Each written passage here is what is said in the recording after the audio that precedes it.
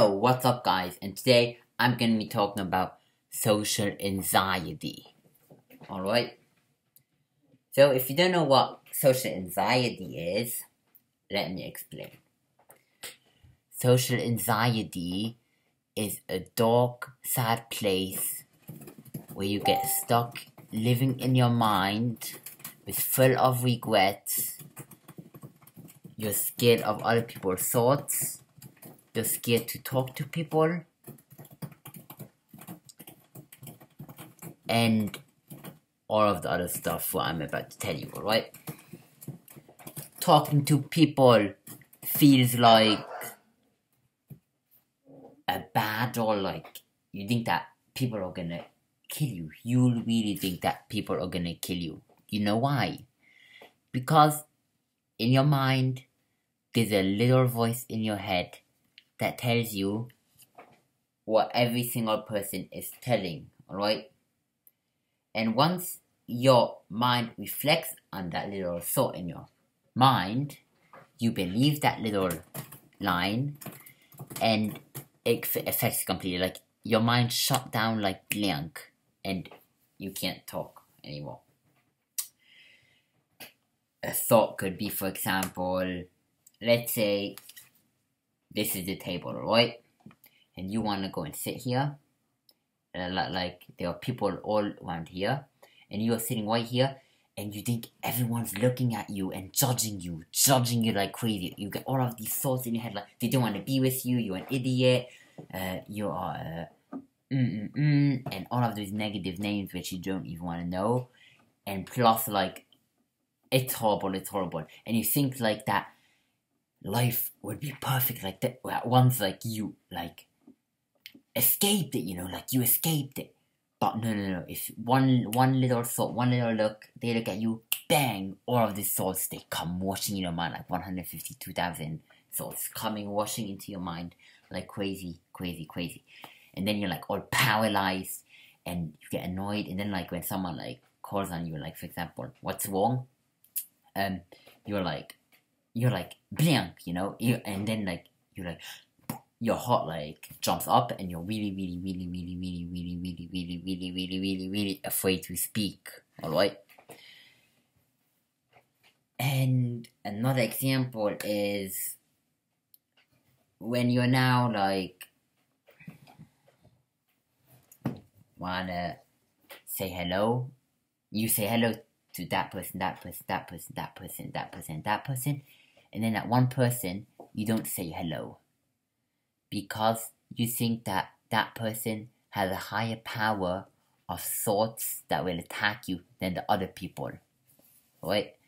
And that creates like a huge habit freaking shoot, alright? And what I noticed is the only way to escape social anxiety is putting yourself in uncomfortable situations. Now, what does that mean?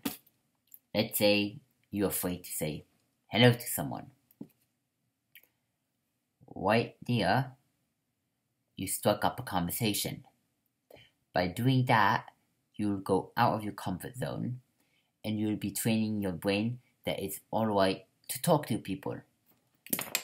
So let's go back before our social anxiety, and let's dive into the brain, alright? So, with social anxiety, your brain created bad habits and bad connections, bad thoughts, okay, in your mind. And then by thinking that over and over, your thoughts got connected, and you're training your brain to believe those negative thoughts. Which, when you look at it now, it's like ridiculous, right? So, like, you need to rewire your brain cells in a way that is positive and that gives you happiness, alright? So, if your fear is now talking to someone, struck up a conversation. When you feel that thought come into your mind, don't think positively. I want you to freaking go and talk to that person, alright? That's gonna really be the one way how to conquer social anxiety, alright? A second technique I have is breathing, alright? So let's say you your heart is beating just like that, and no one is thinking, like you don't feel the thoughts, alright? Right there, when you don't feel the thoughts coming in, but your heart is beating, like you feel that afraidness. Let's say, for example, you're in like a situation where you can't talk to the people, for example, a class or something. What I want you to do is focus on your breathing, okay? Now the breathing works like this.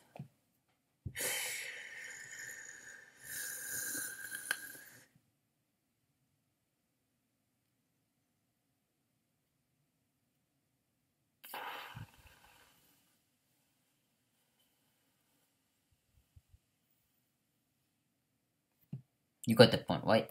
You saw the seconds with my fingers. 4 seconds you held in, 7 seconds you hold it, and 8 seconds you blow it out.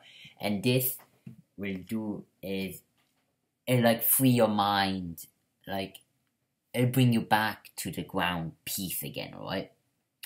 So you need to do this like for 7, 8, 9, 10 times behind each other, and you'll really feel the effect. You'll see your brain is gonna go into God mode.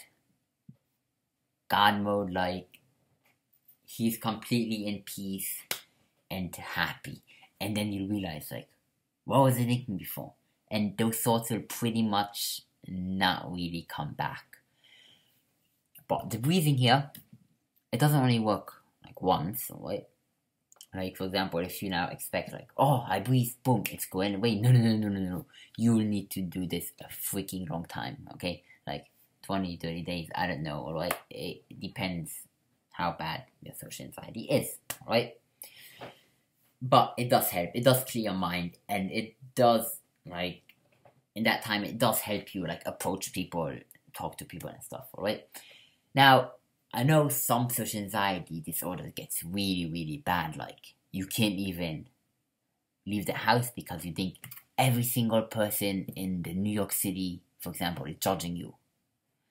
In that case, cut it out. It's not true. I need to freaking go out, alright? Why do I say that? Because people don't notice they have social anxiety, and it's pretty ridiculous. Think about it. Ridiculous living in your house the whole day long, not going outside because you're afraid of people judging you. Do you see how ridiculous that is? In that case, just go out and strike up conversations with other people, alright? Like, just, like, strike up a conversation with a homeless man, for example, you know? Nothing can hurt you, right? They're probably in a worse situation than you are, right? So, okay?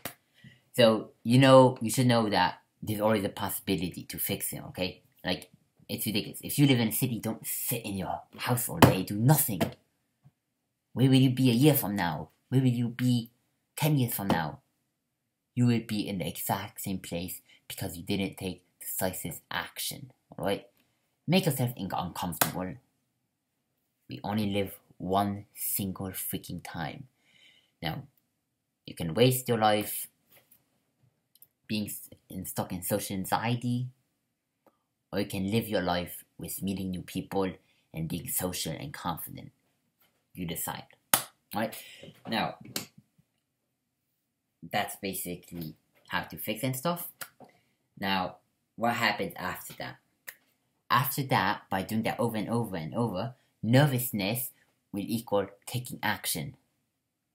So, like, right when you feel, for example, that nervousness of talking to that one person, over time, you have be used to, and you have created a habit of taking action, and that nervousness will be taking action, and by doing that, you're going slowly out of your comfort zone, and you are becoming more free to the world, and it's the most awesomest feeling in the world, alright? So I hope you enjoyed my little video. Please like, comment, subscribe. If you want to ask me any questions, my social media is near my YouTube banner, right there. And comment below if you have any questions. And peace out and like up for more videos, man.